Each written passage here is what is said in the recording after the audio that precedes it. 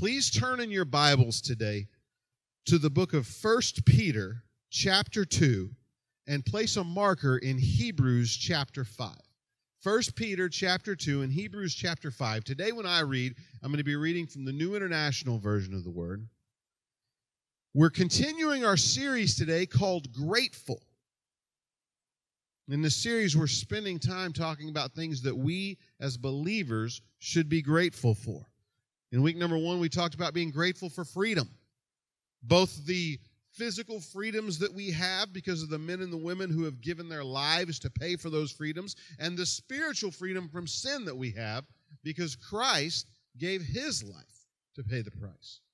And then last week we talked about being grateful for community. Now listen, if you had to miss last week's message, I want to encourage you to visit our YouTube channel and give it a listen. I truly believe that a strong sense of community within the church is vital to a happy, healthy, and full life as a believer. This week, though, I want us to move on to something else that we should be grateful for, but I don't want to just tell you what that is. Instead, I want to talk about our first passage, and then you can see if you can figure out what our topic is. Let's start by looking at 1 Peter chapter 2, and we're going to read verses 1 through 3 together.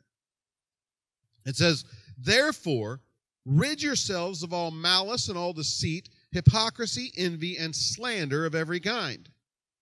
Like newborn babies, crave pure spiritual milk, so that by it you may grow up in your salvation, now that you have tasted that the Lord is good." Church, aren't you grateful for milk? If you love milk, I want you to raise your hand. Quite a few hands out there. Listen, you are in luck. Connor, Anna Kate, could you come give me a hand, please? Listen, I knew that you were going to be here this morning and that you were going to lift your hand. You're going to say how much you love milk. So, you know what? I just brought you some. We have it sitting right here in our refrigerator. And they're going to grab it. Anna Kate, you come this way. Grab those for me. Look at that. All right. How am I supposed to take it? Look at that. That is cold milk. There you go.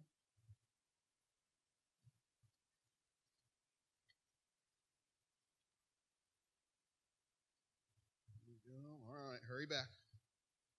To the people with their hands raised.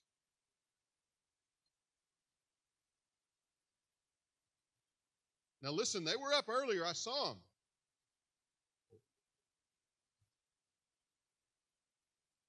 Christina, give us a hand. Hurry now. Well, I changed my mind. You taking this one too? All right. Go out there. Get your hands up. If you love milk, get your hands up. Now listen, if your hand was up earlier and it's not up now, you're going to hell. Get your hand up.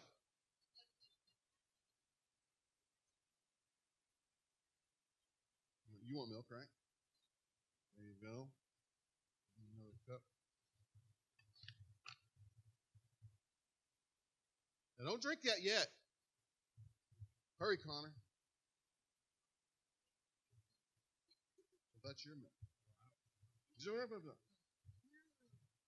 Christina doesn't have any milk yet. Oh, yeah. There you go. You can take the rest. All right. First of all, give Connor and Anna Kate a hand. Now, all you milk lovers out there, cheers.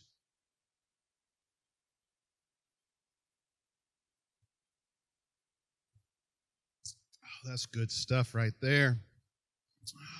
Put that right there. Oh, my goodness. Get back up here to my scripture that I read. Don't you just love a nice cold glass of milk?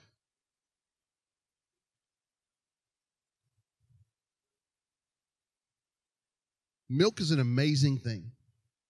Not only does it taste great, according to the Florida Dairy Farmers Association, milk is also good for you. They say that it boosts your immune system, it strengthens your bones and your teeth, it aids in digestive health, it strengthens your heart, it beautifies your skin and hair. And then they talk about some non-physical benefits. They even claim that consuming milk leads to improved emotional and mental health, that it has a calming effect, and that it can give you a boost of energy. Milk is basically a miracle drug.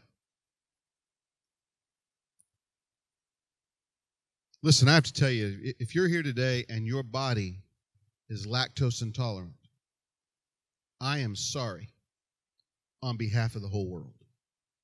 I just want to forgive or ask for your forgiveness this morning. But the good news is this. Someday you're going to have a glorified body, incapable of being sick, and you're going to be able to drink all the milk that you want. I don't know why you're not shouting and saying amen. You know, I guess when you think about all of the health benefits that milk has, it's kind of obvious why it was the undisputed choice of beverage to go along with school lunch. You know, it makes sense that we have to give our kids the most healthy drink that we can to go along with their pancakes on a stick, their vegetable medley, and their rectangular pizza slices. So no wonder we use this extremely healthy drink. Truth be told, though, our attachment to milk doesn't begin in grade school, does it? Our craving of milk starts the moment that we're born. We crave milk from being an infant, and boy, do we crave it. Raise your hand if you've ever been in a room where a child wanted milk and for whatever reason they weren't able to have it right then. That is not a fun situation. They want milk and they let you know about it. I think every one of those babies could be in a J.G. Wentworth commercial, and if you could understand what they're saying, they'd be saying, "It's my milk and I want it now."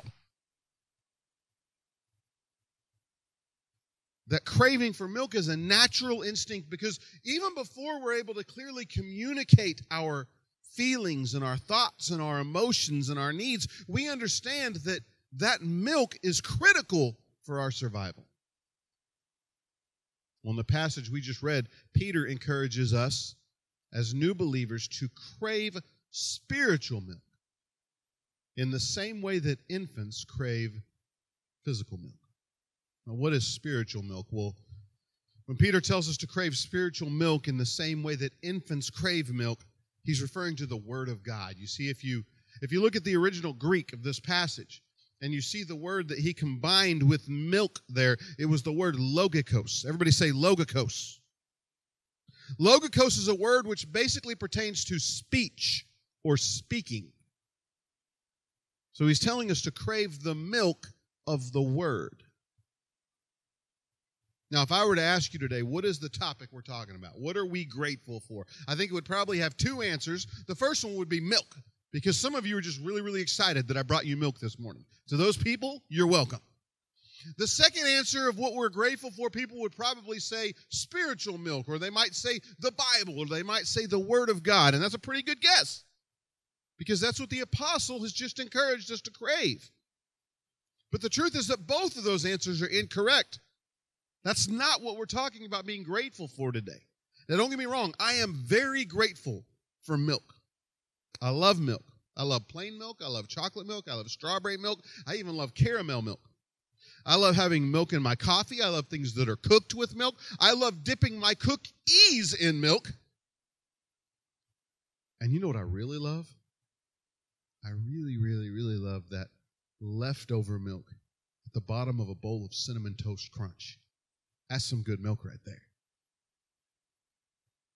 I am grateful for milk, and I'm also grateful for spiritual milk. I'm grateful for the Word of God.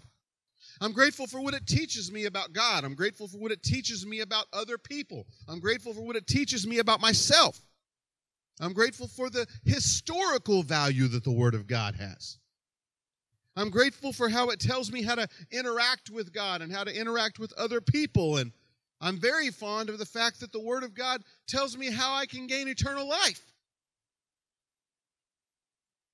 I'm grateful for spiritual milk, but neither physical nor spiritual milk are the main thing I'm grateful for this morning.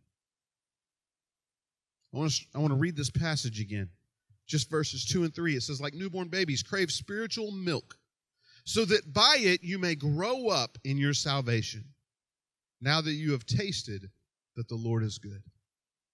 Church, today I am grateful for growth. As believers, we should be grateful for growth. You see, milk is good, but what's really good is the result of milk. Peter says that like physical milk, spiritual milk enables us to grow up, and that is something worth being grateful for. See, we're not told in 1 Peter chapter 2 to crave milk simply for milk's sake. We're told to crave it so that we can grow in our faith, and that's the key to this passage. That's what it's about. As one of my friends would say, that's what's up. As believers, we are expected to grow in our faith. We are expected to grow in our relationship with God. We're expected to grow in our walk. And if you don't believe me, turn over to Hebrews chapter 5 and I'll prove it to you. In Hebrews chapter 5, the author is trying to explain some really complex spiritual truths, but they're struggling. And the reason that the author is struggling to explain these truths is because he knows that some of the people who will receive his letter haven't grown to the point where they can understand these truths.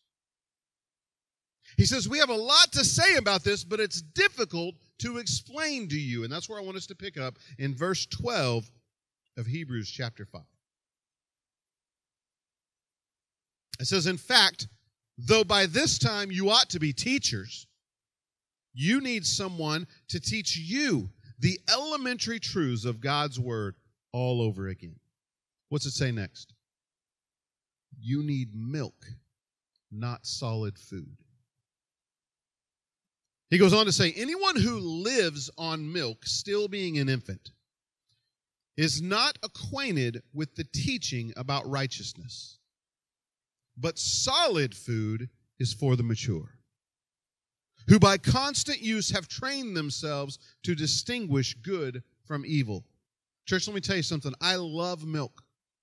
But if you give me the choice of I can either have nothing but milk for the rest of my life, or I can have solid food, you better believe I'm going to go with steak and eggs and peanut butter and jelly and a whole mess of other foods over just having milk. I think we all would.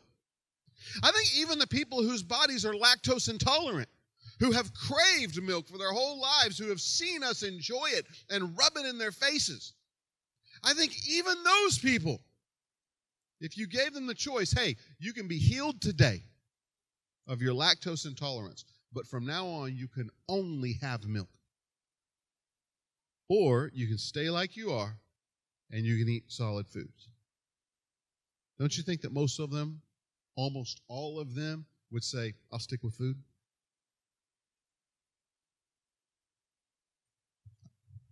Despite what the Florida Dairy Farmers Association might tell you, that's really the most logical choice.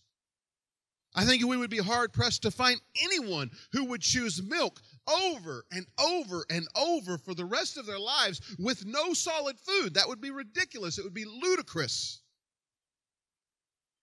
But unfortunately, in the spiritual realm, it happens all the time. In fact, it happened here in Hebrews chapter 5, and that's what the author's writing about. In Hebrews 5:12, the author describes as milk the elementary truths of God's word. In other words, the basics. He goes on in the beginning of chapter 6 to list what some of those basics are. He says that they include teachings on repentance, teachings on faith in God and on cleansing rites and on the laying on of hands, on the resurrection of the dead, and on eternal judgment.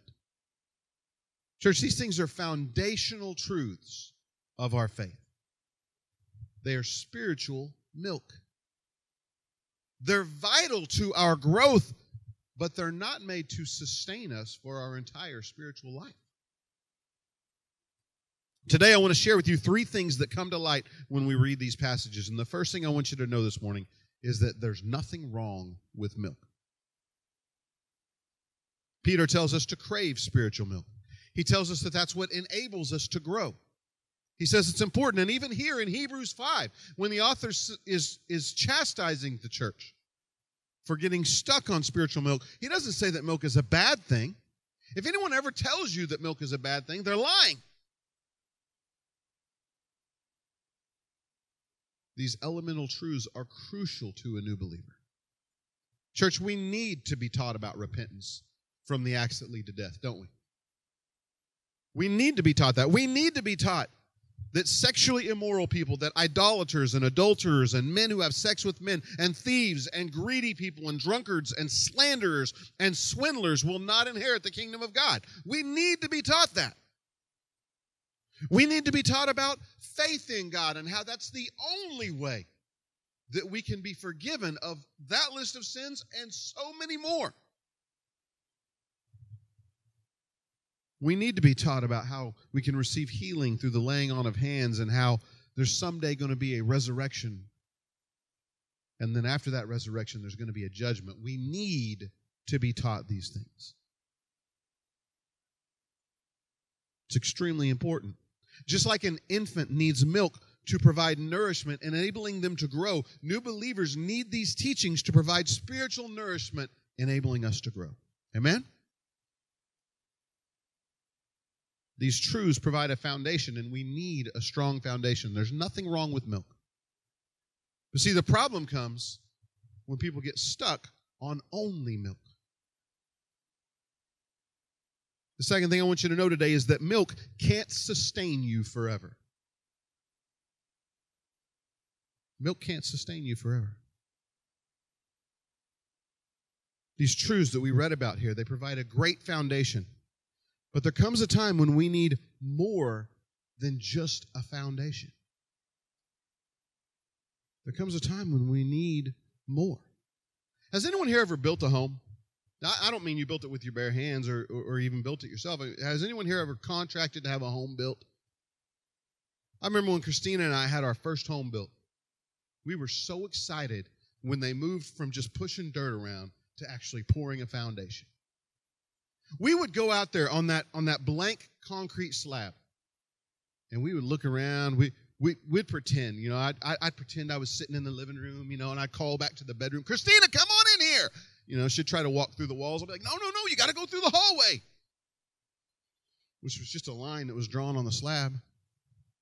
We would look for imperfections in the foundation, like we'd look for low spots or cracks, and we'd call the builder and say, hey, you're going to take care of this, right? You got to make sure this is what it's supposed to be.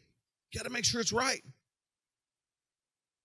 See, I had sung the song in kids' church about the wise man and the poor man. I knew how important it was to have a foundation, a strong, solid foundation, so that when the rains came down and the floods came up, my house didn't come tumbling down. And I know, too, today that in our lives, a strong spiritual foundation is fundamental. It's important for when the rain comes down and the floods come up. But just like I wouldn't have wanted to have lived on that concrete pad with no walls and no doors and no roof, I know that it's also not healthy to be a Christian who only knows the fundamentals, who only knows the basics. Now listen, don't get me wrong. Will you go to heaven if all you know is the fundamentals? Absolutely you will. Absolutely. If you know that you've sinned, that you're a sinner, and that because of that you need to be saved, and that God provided a way through His Son Jesus Christ for you to be saved by grace, and you have faith in God and you accept that forgiveness, then you're going to go to heaven. Absolutely you will. But will it hinder your ability to continue to grow and to deepen your faith? Will only knowing the basics hinder your ability to endure the storms that are no doubt going to come your way? Will only knowing the basics hinder your ability to grow in your faith and to lead other people into a saving knowledge of Jesus Christ? Absolutely it will. Milk is great to start on, but it can't sustain you forever. Verses 1 and 2 of Hebrews chapter 6 challenge us to move beyond the elementary teachings about Christ and be taken forward to maturity, not laying again the foundation. Move beyond the basics. Move beyond the fundamentals. Move beyond the elemental teachings of Christ. The author here even tells his audience that by now they should be teaching other people the fundamentals. But instead, they need to be taught them over and over and over. Instead, they keep forgetting that they're not supposed to do these certain sins. Instead, they keep forgetting that they need to have faith in God. Instead, they keep forgetting that they can have healing through the laying on of hands. Instead, they keep forgetting they have to be taught over and over and over. Church, how many times has the Lord had to teach you the same lesson over and over and over? There's nothing wrong with milk, but it can't sustain you forever. We need to move forward. We need to mature. The last thing I want you to know today is that maturity comes through intentional growth. Christine, if you'd come. We're told in Hebrews chapter 6 to move beyond the elementary teachings, not to get stuck in a cycle of having to learn them over and over and over again, to grow. The readers here are chastised for not maturing, for needing milk when by all accounts they should have moved on to solid food. They should have moved on to the more complex spiritual issues. But see, the author of Hebrews doesn't just correct them, he also instructs them. He tells them why they're not ready for solid foods. In verse 13, he says that the reason is that they are not acquainted with the teaching about righteousness. They're not acquainted with it. Other versions of the Bible say that they are inexperienced in God's teachings, that they're ignorant of God's teachings, and that they are unskilled in the Word of God. You know, when I read this passage, it brings to mind nunchucks. You know what nunchucks are, right? They're those weapons. It's like two of these microphones with a chain in between. I should get me a really cool, like, pastoral nunchuck microphone. That would be awesome. I love nunchucks. They're what Michelangelo used in the Teenage Mutant Ninja Turtles. That's why he was my favorite, because he was using nunchucks. But I remember when I was a young teenager, they always sold these foam nunchucks at the county fair. You guys remember that? I always wanted to buy them. I think once or twice I did. But every year I'd pick them up and play with them, you know, spinning around and lock them under my, you know, I'd seen enough Bruce Lee movies. I knew how to use them. I was an expert. Church, I had to look like an idiot swinging those things around and hitting stuff that's next to me, hitting myself in the head or worse. Come on, guys, you've been there. I know you have. That hurts. Boy, does it hurt.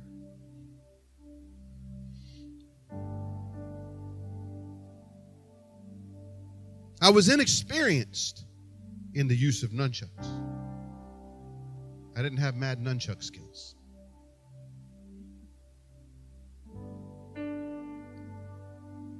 Because I didn't spend time learning the craft. The writer of Hebrews tells us how we can become skilled, how we can become acquainted with God's Word. He tells us how we can mature. in our faith. In verse 14, he writes, "But solid food is for the mature, who by constant use have trained themselves to distinguish good from evil." By what? By constant use. How do we mature in our relationship with the Word? Constant use. How do we get to the point where we can grasp the more complex topics?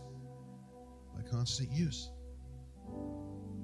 By reading the Word, studying the Word, having conversations with people about the Word, being open to other people's opinions and seeing what the Word of God says about it, listening to sermons. And I don't just mean sermons for me, I mean good preachers. Man, I can give you a list of names. There's some really good preachers that put their stuff all over YouTube. I've threatened to just start watching those and preach them the next week. There's some good stuff out there. Constant use. Listen, I got to tell you something. We were sitting at the table the other day and we were talking about a TV show, a comedy, a sitcom. Courtney and I were basically transcribing this scene to Christina. And in doing so, man, we quoted it word for word. And Christina looked at me, she's like, "I just want to know how in the world you know exactly what they said." Because Courtney pulled it up and played it, and it was exactly what I had said. That's how we should be with the Word. The reason that I can do that is because I've seen that show way too many times. I have constant use of that sitcom. Writer of Hebrews tells us that the way we mature in the Word is through constant use.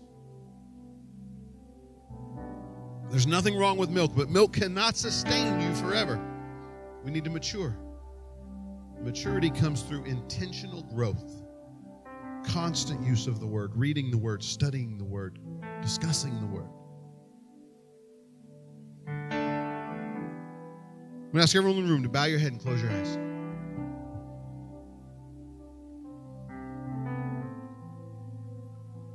Is there anyone here that will be honest enough to say, "You know what, Pastor? When it really comes down to it, I'm pretty immature in spiritual things. I need to give more attention to the Word of God.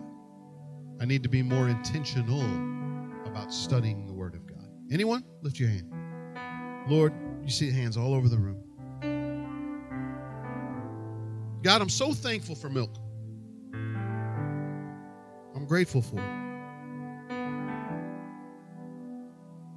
Physical milk and spiritual, God. I'm grateful for how they help us grow beyond infancy. But Lord, just like it would be foolish for us to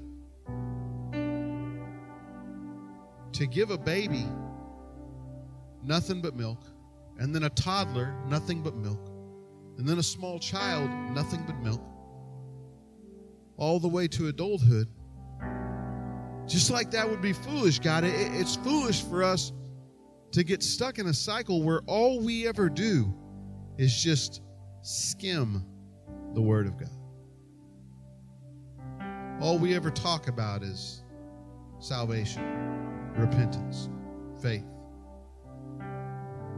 healing. Lord, I pray that you will let us have a hunger and a thirst for your Word. That you'll encourage us, God, to go deeper, to grow stronger, and to require more than just the fundamentals. Help us to mature as a church. Help us to mature as your people. Praise you and thank you. In Jesus' name.